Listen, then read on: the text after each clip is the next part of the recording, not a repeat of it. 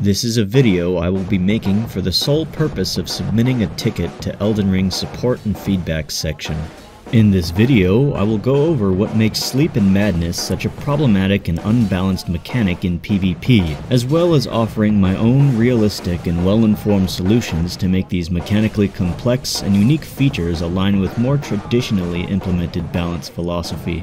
Developers and/or balance team, if you see this, on behalf of everyone still playing Elden Ring PvP, thank you for everything you've done and continue to do for game balance in both PvE and PvP.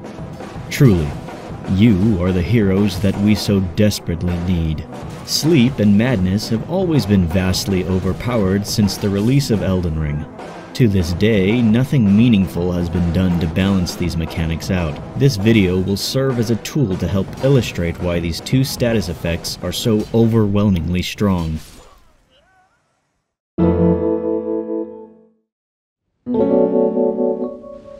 There is no one thing wrong with these two mechanics, but a combination of many things that hinder the balance of Sleep and Madness. Let's go over all of them.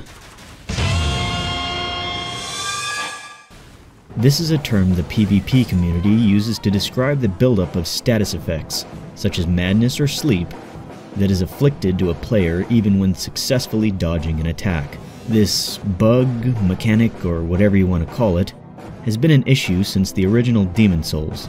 Being present in all successor of Demon Souls for the past 14 years, I believe it's safe to say that fandom hits are here to stay. How does this affect Sleep and Madness? One concrete example is that when you perfectly dodge an attack that afflicts these two statuses, Sleep and Madness will both rip you out of invincibility and force you through the entirety of the animation. The balance suggestions I have in mind might help mitigate the severity of being punished for correctly timing a dodge against Sleep or Madness. This leads us to the next point. Once you are asleep or maddened, your absorption decreases drastically, meaning the next attack that hits you will deal bonus damage. While on paper this makes sense, in practice things start to become problematic. To top it off, if said attack meets certain conditions, the attack will reset the inherent stun lock and lock you into another hit. This allows for devastating 4-hit true combos that can deal well over 1,000 damage.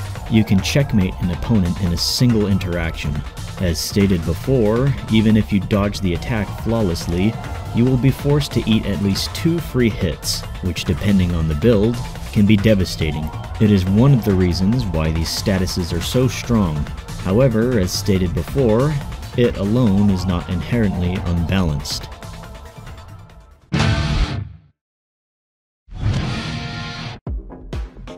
The intended effect of these two statuses causes the player, afflicted with Sleep or Madness, to lose a large portion of focus points. While this may seem insignificant compared to the last two strengths, it still is quite punishing. Focus points are highly vital to surviving a PvP interaction. Be it a duel or invasion, this will often dictate whether your weapon skill or Ash of War will trigger or not. Being caught with no FP at the wrong time will often result in death or punishment. You might not be hit with a Touch of Death combo due to running out of focus points, but it still serves as a cruel but fair strength that Madness and Sleep both benefit from. When 3 players are using Sleep against an invader, there is literally nothing that can be done to win or survive. Here's a great example video of this in action.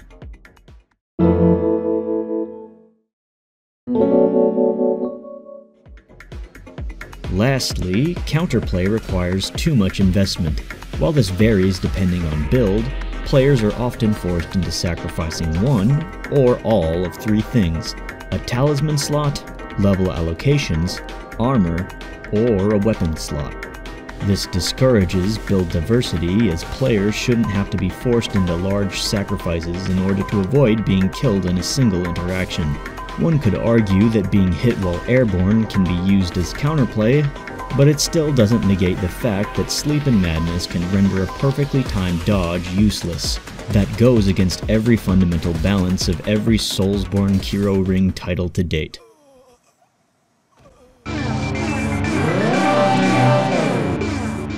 When it comes to game balance, there are countless sound and thoughtful ways to balance imbalance. I hate to quote Xavier Renegade Angel here, but to stand and consider all possibilities is to drown in a tunneling sea of infinite potentiality. Many may agree or disagree with my solution, but with my 1,000+ hours of abusing both sleep and madness to its fullest potential, I believe my solution to be pretty well informed. And that is what I believe is the most important part of a solution: how well informed it is. Let's talk about the thought process that led to my solution. I'll start out by saying that sleep and madness are both very creative, compelling, and complex mechanics at their core. Just when I thought FromSoft reached the peak of their creative reserves, they outdo themselves yet again. What we want to avoid at all costs when balancing something is transforming said thing into something entirely different. As stated before, there is nothing that can be done to fix phantom hits. The focus point debuff makes for a unique and defining feature. As strong as the stun reset mechanic is, it's not inherently unbalanced. If anything, it encourages build diversity and experimentation by giving the player more ways to chain attacks together, something that has been sorely missed since Dark Souls 3, if you ask majority of the gamers playing Elden Ring PvP. So, what exactly is the core issue with sleep and madness? The potential damage one can receive upon a successful proc of either status effect. Doctors hate him. With this one simple trick, madness and sleep will be fixed. Modify the absorption penalty inflicted upon a slept or maddened opponent to be a buff instead of a debuff. Have this buff change all absorption values to a set value of 80, and have the duration of this buff last roughly 4 seconds. This way, all incoming damage once slept or maddened is reduced by 80%. Now, why 4 seconds? Take a look at this true combo. This is what I like to call the Black Swordsman Touch of Death combo. Against this player with these absorption values, this combo does a total of 1,570 damage and lasts a total of 4 seconds or 286 frames. To my knowledge, this is the longest combo that can be performed with sleep, and therefore is a solid estimate of how long the duration should be. With the applied changes, this combo will only do damage as opposed to 1,570. In the likely event your madness or sleep bar fills to maximum during your invincibility frames, all your opponent will be able to gain from it will be chip damage and a hard knockdown in some cases. A nice middle ground that is significant enough to be punishing, but not harsh enough to be unfair, yet fearsome enough to be both practical and useful. One last thing, when something is nerfed, new problems that haven't been addressed will often be illuminated. If sleep were to be balanced this way, I'd suggest buffing the amount of sleep that is inflicted when using sleep grease or sleep drawstring grease, but only for weapons that have no arcane scaling. Unlike poison and rot, sleep grease inflicts close to nothing when landing a hit with the grease applied using a weapon without arcane scaling. A disproportionately low amount of status buildup at that, compared to the other status effect greases. Thank you for watching this video. Hopefully this is enough to acquire some rebalancing to sleep and madness. And with that, I'm out.